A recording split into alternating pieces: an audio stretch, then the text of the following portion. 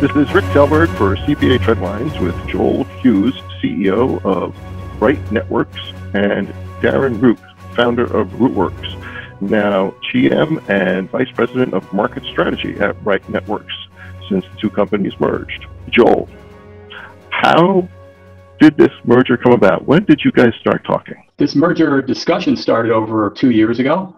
I joined Bright Networks about 4 years ago as CEO and met Darren sort of on the road, and we hit it off a little bit. And I'd say Bright Networks, for the last couple of years, has been looking at acquiring and also growing our own capabilities to better serve firms, in particular, beyond our SMB customer base. And over the last couple of years, Darren and I were able to touch base a few times, and really we picked up a lot of momentum a few months ago in the fall, and we really were able to put a deal together and then complete it despite the COVID pandemic, which is not that easy in the first quarter of 2020.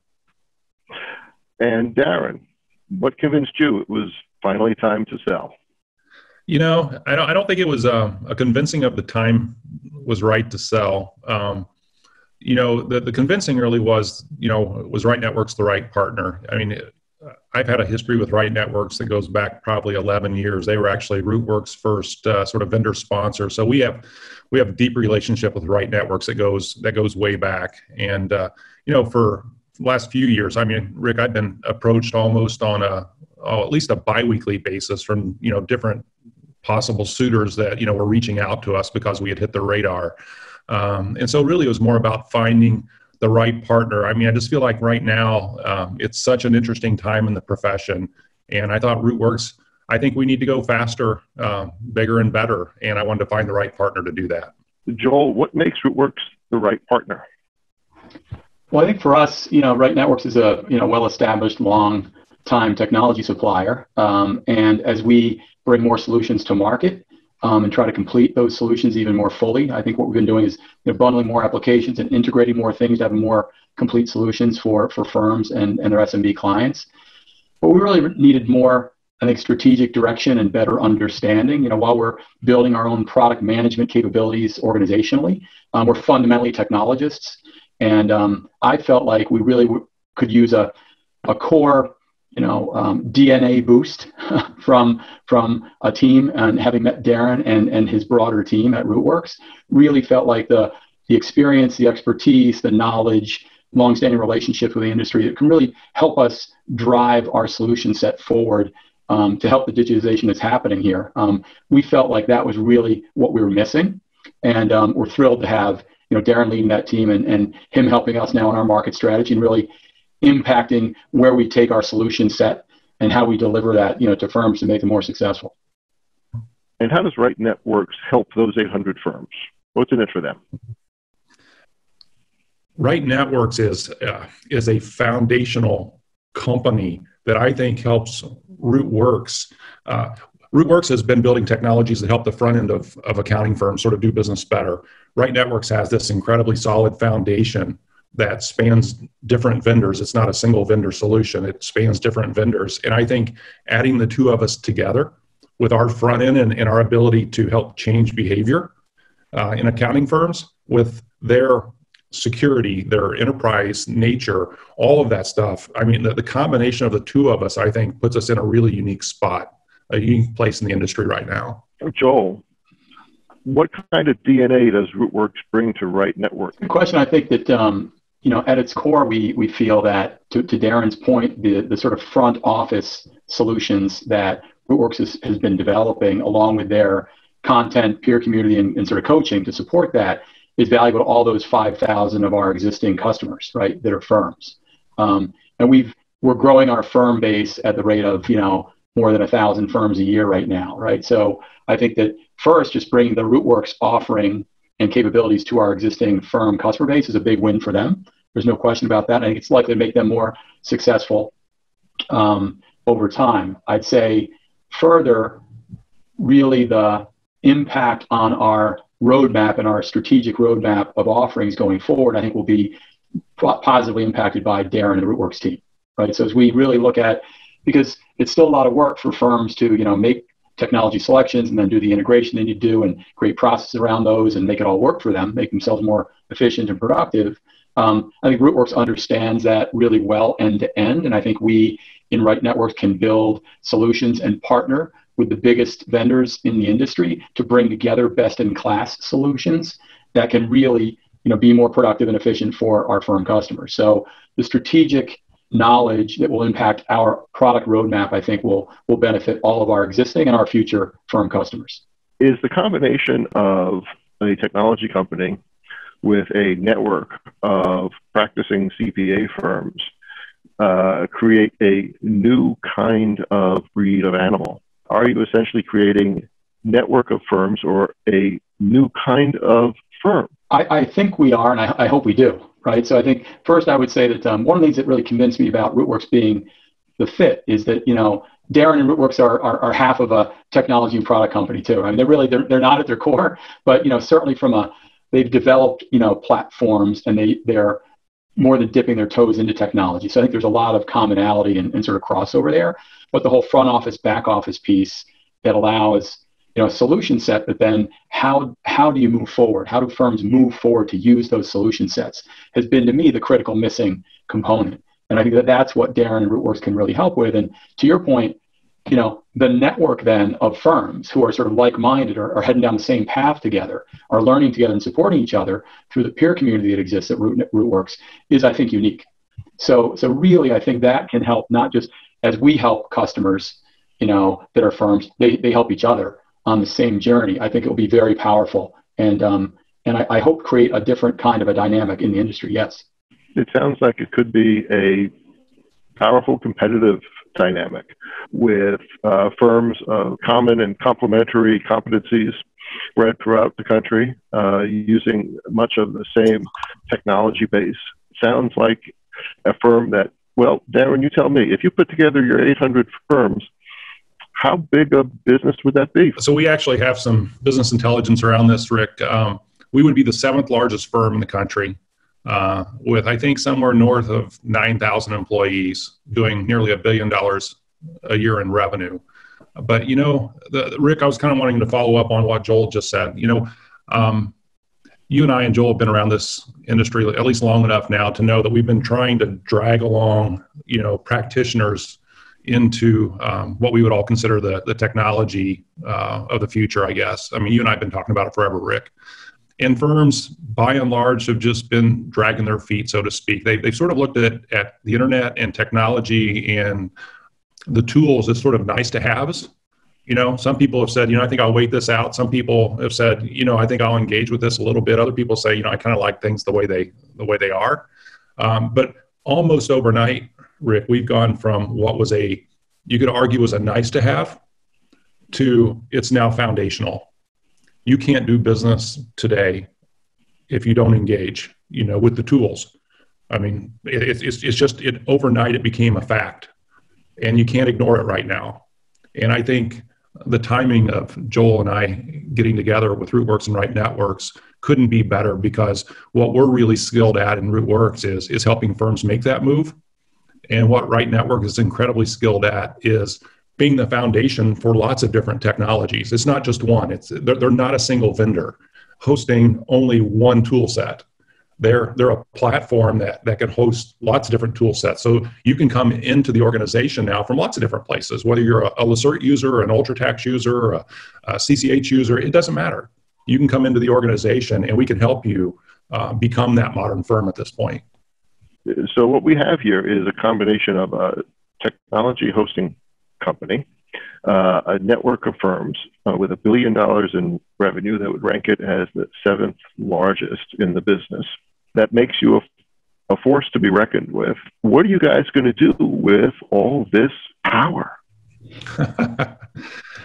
I'll leave that to you, Joel. Okay, well, I think that certainly we want to use our power for good and not evil, right? So, Rick,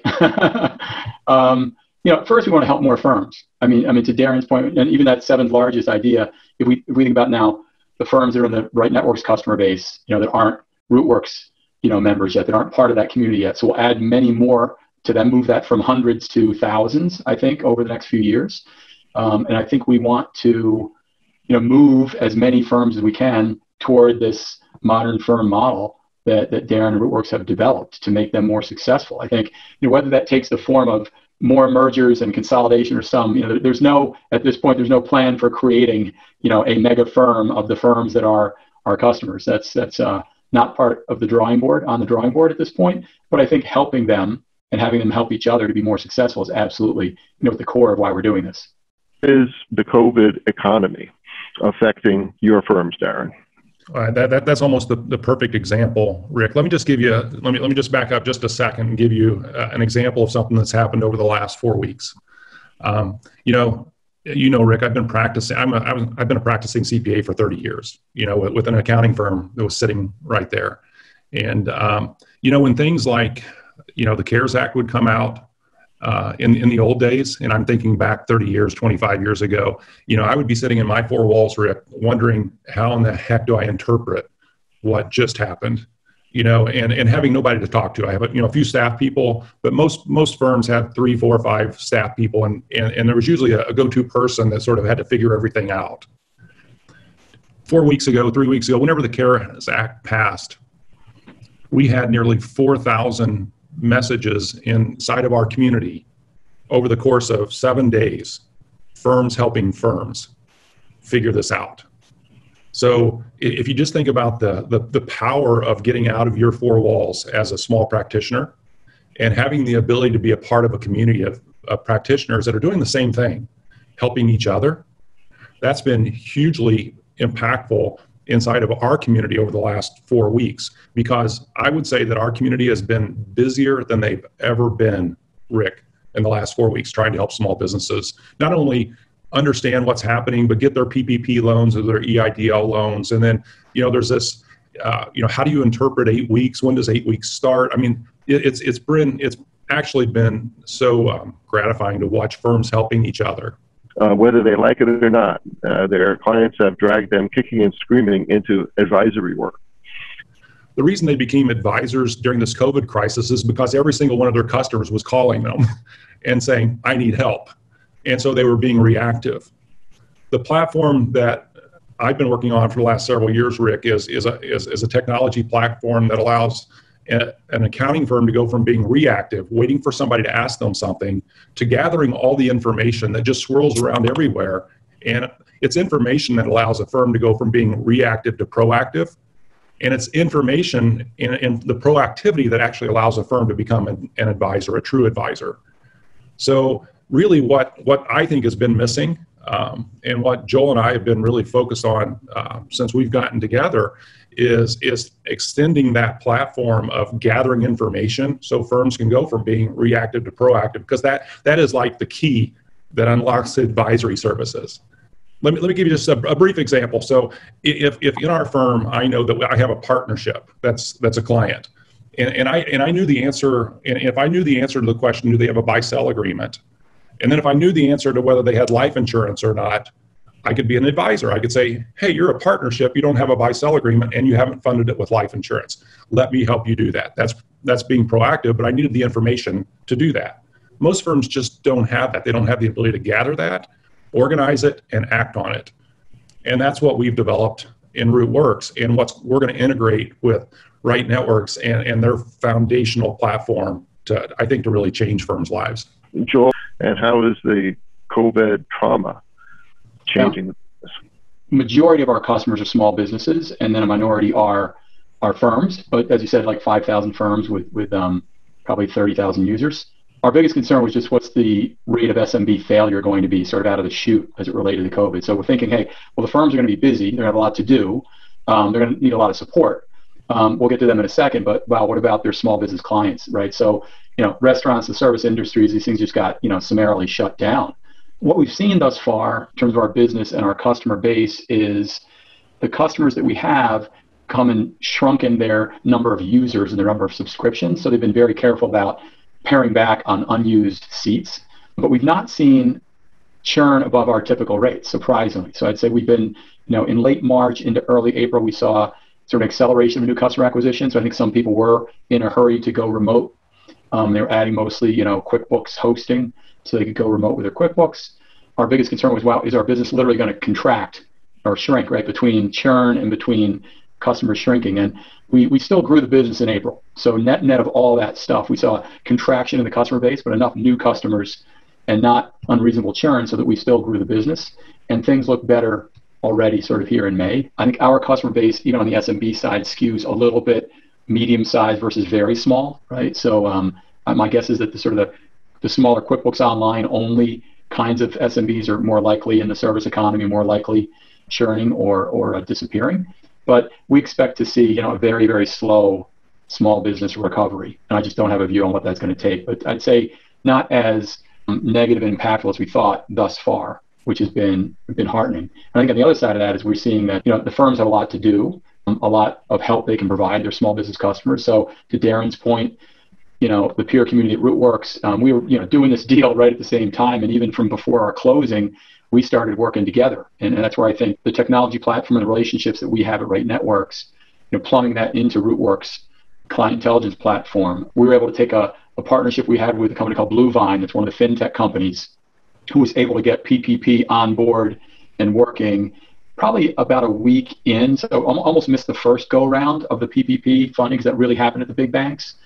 But we've now made, and some of these have been Rootworks, firm clients, as well as a lot of the SMB clients out of the Right Network space. We've made now hundreds of PPP loans have been applied for and then delivered and funded through our partnership with Bluevine that had been in place. Just because at Right Networks we have partnerships with people in fintech to make loans to our large customer base. So these are great examples, I think, where we've been able to connect a large small business client set that we have with firms that are helping them, and with, in this case, partnerships that can really add value. In this case, we're able to pull those together, collaborate quickly. I think between what was Rootworks and Right Networks, and now we're together, it'll be even easier. But we're very excited about how we can pull technology and data really out of a very large customer base to inform Darren's client intelligence platform. Very excited about that. We're just starting to work on that between our tech teams. So I think that we'll be able to deliver a realization of delivering data into a decision-making process for firms that allow them to be proactive advisors, to Darren's point. And we think it's really been missing. Like, advisory sounds great, but what offer do I make to whom? Do I really understand my customers enough? And how much work is it for me to have that somehow surfaced and delivered to me? Joel, with your insight into SMBs, what do you think is the outlook? I think it's going to be very slow recovery. I think it will happen, but I think it's going to be in fits and starts. I just don't think we know what it's going to take to sort of restart this thing. I don't think it's going to be that easy. I think the factors around, what's happening with unemployment, obviously, the different incentives that exist, and whether it's PPP or unemployment and other things that have been, and potentially future stimulus bills that are being discussed. I think that's just going to make it very sort of choppy on the return to work for so many. I think that luckily for us that are supporting financial professionals, accounting professionals, tax professionals, there's a lot to be figured out and a lot to do. And I think we just really need to focus on supporting our SMB clients, because they're just going to need a lot of help. And I think there's going to be a lot of failure, and then hopefully those businesses and those entrepreneurs can restart themselves. I think that's part of the beauty of our economy. Many temporary setbacks are going to create a longer and slower return to normalcy than we had hoped, I think. Darren, what's your view about what's the outlook ahead? Everybody's kind of feeling the same thing. This is going to be a bit of a slow recovery. There's going to be some fits and starts. I think we're going to get there, but I think it's going to be some rough sledding. We're going to change behaviors and expectation. Business is going to forever change. We're going to rely more on the internet. We're going to ask businesses to be more socially responsible. We're going to ask for, contactless kind of things, whether that's currency or payments or whatever it might be. Businesses for them to survive, I think, and to thrive at this point, they have to reinvent themselves in sort of a new way that becomes acceptable. What will a successful or surviving CPA firm look like on the other end of this? Everything looks different coming out of this, Rick. We're going to learn to work virtually. We're going to learn that we're not punching time clocks. We're going to learn how to do more with less, because we're going to leverage technology better. I'm trying to figure out what's not going to change inside an accounting firm coming out of this. I think the majority of partners that I know in firms, Rick, were just scared to make any changes. we kind of keep doing what we did yesterday, and there's no impetus for change. But now that the impetus for change was forced upon us, we see that, hey, we can hop on a Zoom call. It works just fine. Or our employees can work from home and they still get stuff done. And I think with that knowledge now, everything changes, because going back to the old way wasn't necessarily better. I think there's a new way. We're embracing it now, but we have to embrace it more effectively and with intention as we move forward. So Darren, what kind of firms won't survive? I think firms that won't survive are the firms that rely purely on compliance. I mean, there's money in compliance, don't get me wrong. I think firms should be doing compliance. But firms that are not proactive, that are not adding value, are going to struggle to survive. Firms that want to go back to the way that they used to do things. I mean, we're sending people home, Rick, arguably for 6 months. That's a lifestyle change, right? Clearly for 3 months. People have changed the way they do business and in their expectations. Employees are changing their expectations. So I just think so much is ready to change, and I think it's a good change. Those who can't adapt to the new reality, I think I can't imagine why a customer is going to want to go to them. Joel, from your point of view, what's the small business technology stack going to look like at the other end of this? There are really two pieces of that. And I think a lot of times we thought just about this technology stack being for the people doing the work in the firm or people doing the work, let's say, at the small business. At Right Networks, we have 3 packages for our QuickBooks hosting. That's sort of our legacy product. Sort of basic QuickBooks hosted with a few things. We have a package that includes Bill.com, Expensify, Avalara, I think a PDF reader. So we've taken sort of the top kind of 5 applications that are modern SaaS applications that we see the majority of our customers using. And so let's just put that all together, make sure that's fully integrated and sharing data and so forth. So what we see happening generally is an anchor legacy application, like a tax application, or maybe an accounting application, with some modern SaaS applications, integrated, being sort of the generic stack. So I think that's been happening. That's happening as well in all SaaS land, right? So for the smaller businesses, it might just be QuickBooks Online, but still with Bill.com and Expensify and so forth, right? So we spent a lot of time on that, and I think what we see happening more in the future is a verticalization of those kinds of bundles too. So in the construction vertical, there are 2 or 3 applications that really matter that are very typically used by the majority of people. So we're looking at sort of vertical specific bundled applications that we think make a lot of sense for that sort of tech stack for those users. And I think that becomes, then the controller in the SMB is probably going to be using, those applications. As a technology supplier, we're just making sure that those can all work in an environment, be remotely accessed, securely, which is critical, with their data, protected. So I think that's what we're seeing, and I think we'll see more of. And now, how do I interface that to my client? So if it's a services business, a lot more of the, I got to get sort of DocuSign, document management, back and forth, maybe a secure channel that's mobile versus just email. Those kinds of things, I think, are raising what's necessary and sort of pushing the functionality forward. Not just, hey, I'm doing the work, what applications do I need? But then, in addition to that, how do I then communicate with that client and do that efficiently? To Darren's point, maybe take payments. It's from proposal through payments. And there are a number of technologies and companies working in that area that I think we're working with some of them today, and we'll see, I think, some of them being more important in the future as well. Joel, what is the role of fintech going to play in the future of Right Networks and Rootworks? This PPP loan situation showed us that a little bit, but I think it's going to be more and more important. If you look at what Intuit did buying Credit Karma, right? So you look at an accounting company.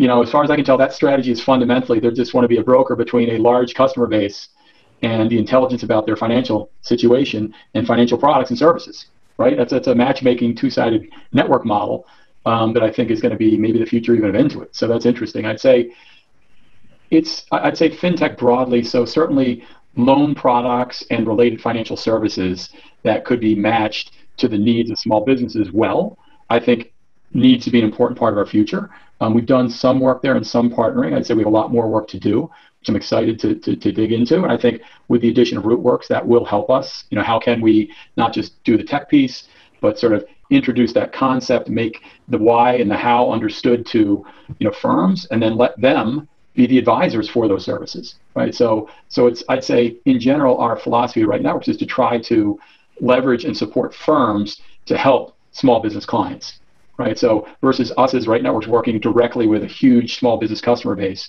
we have those customers. Many of them are connected to CPA firms, and first we start there. Let's support the firms in being advisors to their clients and proving these products and their efficacy. But I think fintech is going to be very important for us going forward as a new kind of revenue stream beyond the streams that we have today. It seems that fintech was able to do instantly and automatically what many banks were unable to do. And the other thing that was critical about that, in my opinion, was what SMBs were getting help, right? So we had mass SMB shutdown, and I think what happened first, not surprisingly, but a little the rich get richer, right? So it was first small businesses that had existing banking relationships that had loan products. So if you're a Bank of America or Citibank customer with a loan already, of course it was easier for them to approve you for a follow-on loan that's backed by the government. I think that's where a lot of the early dollars went. I really believe we were able to help a lot of not necessarily fully unbanked SMBs, maybe some who didn't have a banking relationship literally, and many who didn't have a banking relationship that was able to support them given sort of the chaos of PPP. And I think that's really where the beauty of fintech on the loan product side is you can get access to the SMB's data in Right Networks, and you can make a decision about making a loan.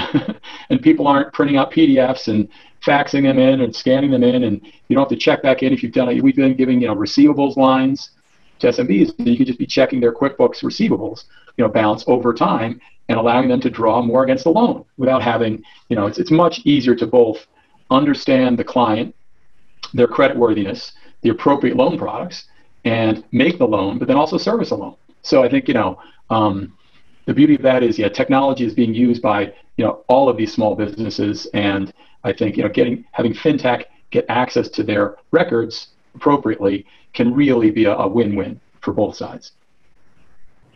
Darren, how is fintech, as broadly defined, going to play a role in accounting firms going forward? Rick, you and I have been around the profession long enough to remember, when, there was all kinds of tax software out there that, everything was decentralized. Everybody was creating a software application, and, the next thing 10, 15 years later, those things kind of start rolling up into these things called suites. And now we're sort of in the next iteration. And the next iteration is connected platforms, is connected pieces. Fintech being a huge component of that. It's about money, information, knowledge, whatever you want, all that stuff being connected and flowing seamlessly. And I think the accountant has to be the quarterback of that. They have to be the master of that. And it's not going to be one company who builds everything. I think in an accounting firm is going to have to be masterful enough to pick the right tool sets to pull together lots of information, because we're not talking about just 3, 4, 5 apps. We're talking about 15, 20, lots of different things. And some of those things have to be client facing, like websites, and some of them are payments, and some of them are scheduling, and some of them are video conferencing, and all this stuff has to come together and feel extremely seamless to the end user customer and usable to the firm. I think that's really going to be one of the roles, a key role of an accounting firm going forward, is the ability to pull together the right tool sets across all this stuff, including fintech, to really service their customers. Where does it go from here? At this point, Rick, there's not another specific step. I think that for Right Networks, what we've been on a mission the last 2 to 3 years is to definitely get more firm focused and think a lot about through firms to SMBs, and we like that model from a technology go-to-market standpoint, a support standpoint, and we see. I think we love this industry that we're in. So I think what's going to happen that we're going to be eyes wide open on, to Darren's point, is it's not going to be the same coming out of this. So when we come out of this, it's going to be different. I think that in general, we hope to be one of the people sort of driving that change and supporting that change. What's most important to us is to think about making firms successful and them supporting these SMBs. And I think that as that takes form in technology and then in practice and in a peer community, we're going to be one of the leaders there. And I think we'll be blazing a path with our eyes wide open. If you guys are right, you're propelling a paradigm shift in the technology, financial, accounting firm space, redefining how technology and accounting firms work together, redefining how accounting firms work with each other and with technology, redefining how financial technologies work together. And something very different is going to come out of this. The two of you have done something very dramatic. It's like an epic change in the way business gets done. Congratulations and good luck. Is there anything I haven't asked that I should? Yeah, I think, at least from my perspective, Rick, what we're attempting to do is create a platform that small and medium-sized accounting firms can operate on. And the thing is they kind of get to bring their own device to that platform, if that makes sense. You don't have to switch tax software to be a part of our platform. You have to come with a concept that you want to be connected, that you want to be cloud-based, that you want to serve customers end to end. But we're not going to tell you what device to bring, so to speak. We're going to help you pull that together, because it really is, we call it the performance platform, but it really is a platform of all the different pieces and parts seamlessly integrated. And I think that's really, I think the beauty of what Joel and I are attempting to do with Team. Yeah, I would reinforce that by saying, I think our mission here is to build the most complete and comprehensive platform that drives success for firms. And that's not a single vendor platform, right? By definition, part of what we're doing is curating and then working with major vendors to deliver solutions that people can come from where they're at, as Darren said, but take advantage of, an integrated platform that contains things they've worked with in the past, but really now with a sort of business model and a playbook, they can leverage that forward much more dramatically. And then with support of a community, just be more successful. Best-in-class platform that will be more integrated and I think more powerful than any single stack from an existing vendor. Well, then, thank you very much, Joel Hughes, Darren Root. I appreciate your time today. Thank you. Thank you, Rick.